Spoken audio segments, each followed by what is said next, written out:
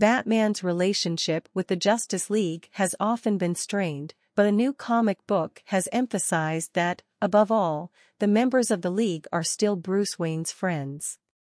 While Batman may always harbor some suspicion toward others, interpretations of the character as completely cold and uncaring miss the point. In World's Finest, Teen Titans #1 by Mark Waid, Emanuela Lupacchino, Jordi Belair, and Steve Wands, Batman explicitly refers to Flash, Aquaman, Wonder Woman, and Green Arrow as his friends, a departure from certain portrayals of his relationships with other heroes. Waid, in an interview with CBR, highlights this moment and stresses that Batman should not be depicted as a complete jerk. He acknowledges that Batman indeed considers himself friends with Aquaman and other Justice Leaguers, holding them in high regard.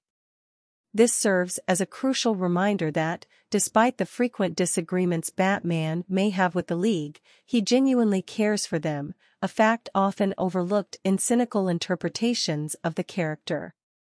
While Batman may not be warm and open, he is not devoid of empathy. However, due to his past experiences and complex nature, he finds it harder to trust others compared to most people. Since the early 2000s, Batman's relationship with the rest of the Justice League has often been depicted as antagonistic. One significant story contributing to this characterization is JLA, Tower of Babel from 2000, where Batman's contingency plans to defeat each League member are revealed. Batman remains unapologetic even when these plans are manipulated by Ra's al Ghul. This air of suspicion lingers over subsequent interpretations of Batman's dynamic with the League.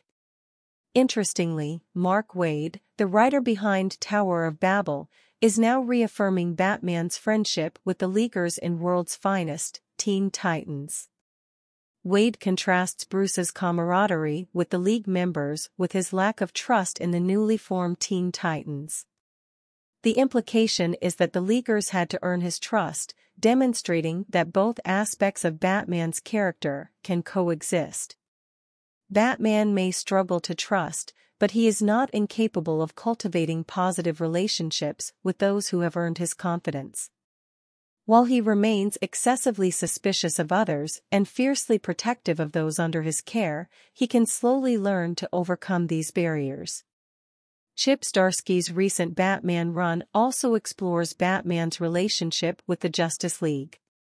In the Failsafe story arc starting in Batman #125, Batman's backup personality, the Batman of Zur-En-Arrh, symbolizes the worst of Bruce's instincts, including his lack of trust.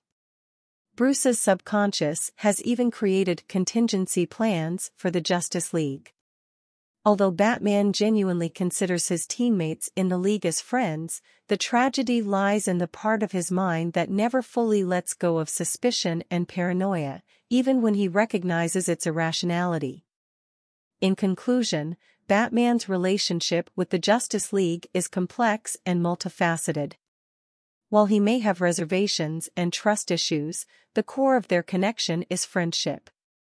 Batman cares deeply for his fellow Leaguers, and despite his guarded nature, he can forge meaningful relationships when trust is earned. The recent comic book stories by Mark Waid and Chip Zdarsky offer fresh perspectives on Batman's dynamic with the League, emphasizing that he is more than just a distant and unfeeling figure.